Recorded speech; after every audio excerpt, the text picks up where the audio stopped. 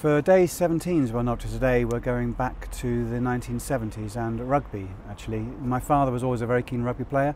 From when I was very small, I'd go along to Bristol Saracens when he was getting his ear bitten off or his teeth kicked out or something like that as he was playing. I always remember people in a ruck shouting, "Mind his teeth, mind his teeth," from a very early age, very impressionable young lad that I was.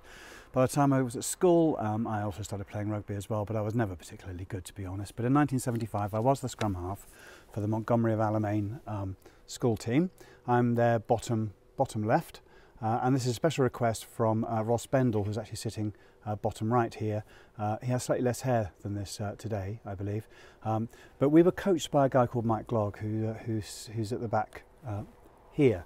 He went on to great things in rugby, actually, but he created a fantastic team at that school. We were a comprehensive school. 1973 was the first year that school had been a comprehensive. Previously it was a secondary modern, not a grammar school or anything, but he took us and we went and we played at all the public schools in the area, did very well against them. In fact, the county team was full of players from this comprehensive school, ahead of a lot of the top public schools in the area.